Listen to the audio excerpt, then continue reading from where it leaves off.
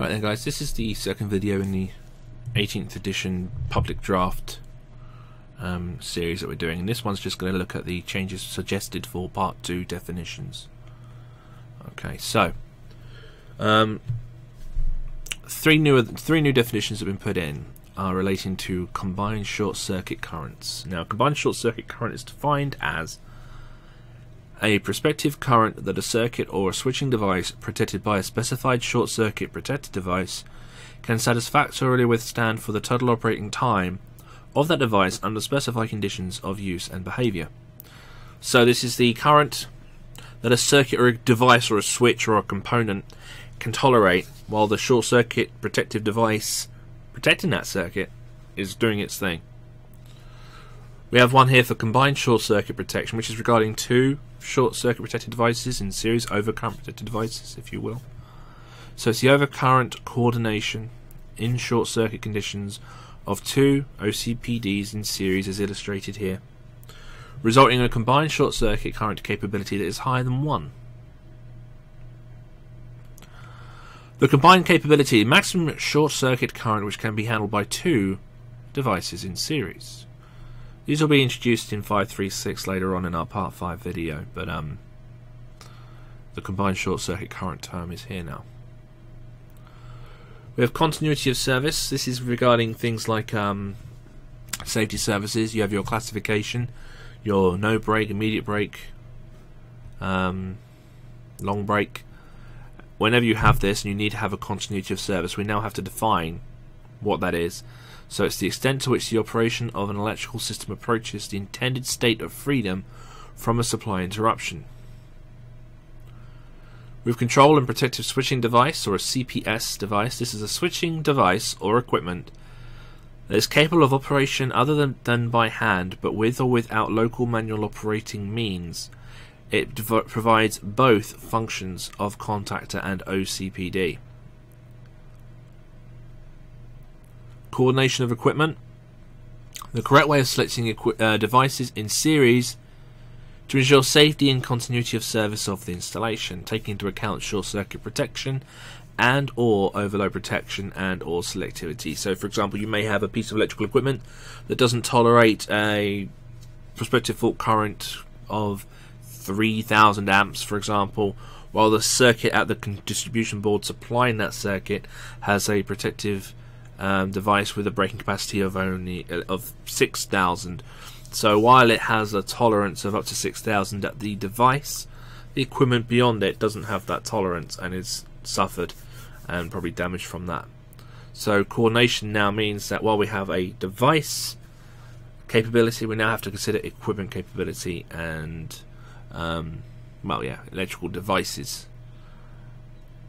So anything after that has to have the same capability.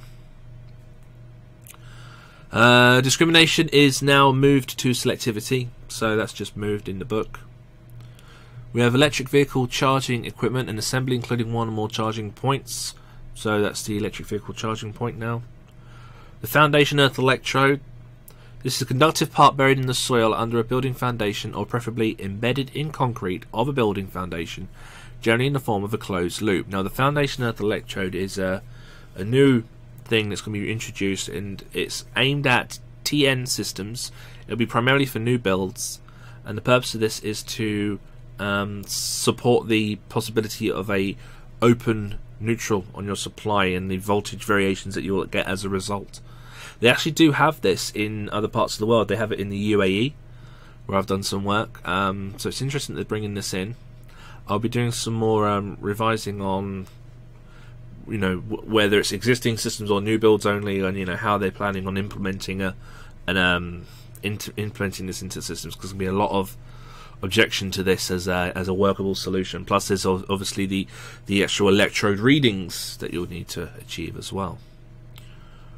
We have inland navigation vessel, a vessel used for commercial or administrative purposes, navigating in inland waterways. So this is down rivers and streams, it's narrow boats and etc., not ferries or cargo ships. Non-compliance, a non-conformity that may give rise to danger. That's fairly obvious. We have Energy efficiency. Now, energy efficiency is it's a whole new part 8, and so like medical allocations, when that came in, it's got its own little area in part 2. So the energy efficiency definitions, we've got active electrical energy efficiency measure. This is a measure for the optimization of electrical energy that is produced, supplied, flowing and consumed by an installation for the best permanent, functionally equivalent service. In this context, the word measure is to be understood as a provision. Current using equipment. This is electrical equipment is intended to convert electrical energy into another form of energy, such as light, heat, or mechanical energy.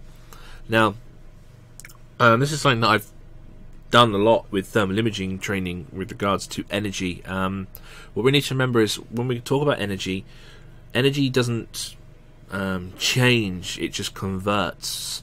And so when we generate energy and we then use energy, we don't lose it, we transfer it, we convert it. And when we do our electrical design, one of the principles of our electrical design is, okay, let's design a cable so that the conductor is as small as it can be to carry the current, and we design it as small as it can be to achieve safety, but then also, second to safety, not waste money. So we always make sure that the cables are small enough to carry the current, but not too big to waste money. The knock-on effect of that, though, is reducing the cable size has created the likelihood of heat generation. We're going to generate heat when we put current through these cables, or we're going to group them, or we're going to have luminaires that give off heat. And we now need to realize, well, all this heat is energy that we've paid for and generated, and we're now just throwing into the atmosphere. We're not capturing it, we're not reusing it. So we need to acknowledge with our selection of equipment, our selection of cables, that some consideration now needs to be given to the amount of heat that we are going to freely throw away with our system. We have a distribution electrical system design, design of cabling and associated electrical equipment for the distribution of electrical energy. Efficiency measures, the level of implementation of measures to improve energy efficiency of an installation. We also have EEPL, which is the level of energy efficiency improvement attained by measures implemented for improving the energy efficiency of the installation. So this is the level of improvement that was reached by these measures. When we combine that with the efficiency measures, we then get the actual efficiency class, the EIEC. This is a combination of efficiency measures and energy efficiency performance levels, and there are targets and score systems to reach, and we'll cover that in a part 8 video. The efficiency parameter, influencing factor on the energy efficiency of the installation. Load shedding, the approach where the electrical loads are switched off for variable periods or of time to optimize demand. Mesh, group of electrical equipment powered from one or more circuits of the installation for one or more zones, including one or more services, for the purpose of electrical energy efficiency. And metering, applying a device that measures energy or other form of consumption. So those two slides there are the energy efficiency specific definitions. Carrying on with the rest, we now have the overcurrent protective device, which we should have all known anyway, is a device provided to interrupt an electric circuit in case the conductor current in the electric circuit exceeds a predetermined value for a specified duration, so like an MCB. Selectivity. Now, discrimination has moved to selectivity. It's the same wording. They have added to selectivity, though, partial selectivity and total selectivity. And those are separate definitions as well, but they are also both under selectivity. So they've kind of right now written it in two places.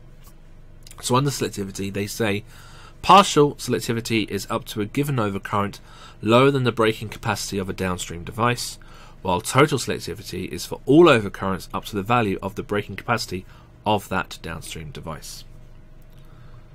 We've also changed our wording for RCDs.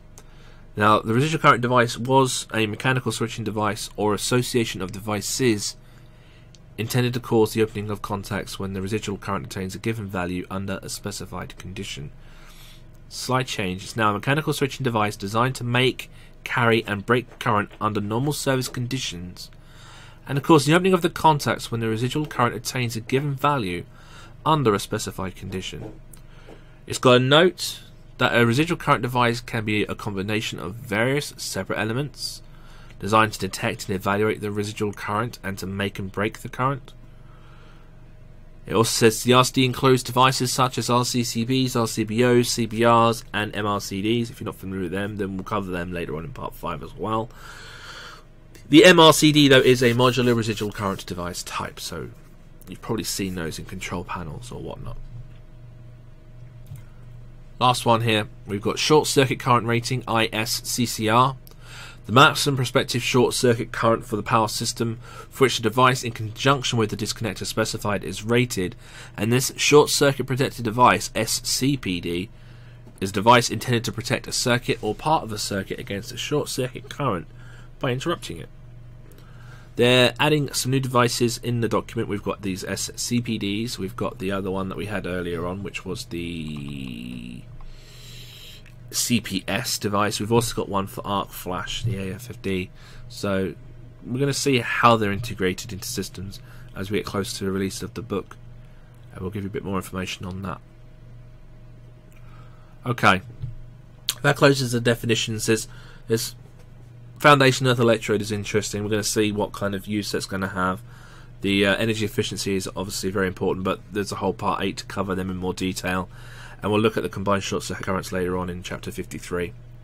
We're going to move on to a part 4 video next, because part 3 has, again, little to no difference. If anything comes out, we'll introduce a part 3 video at a later time.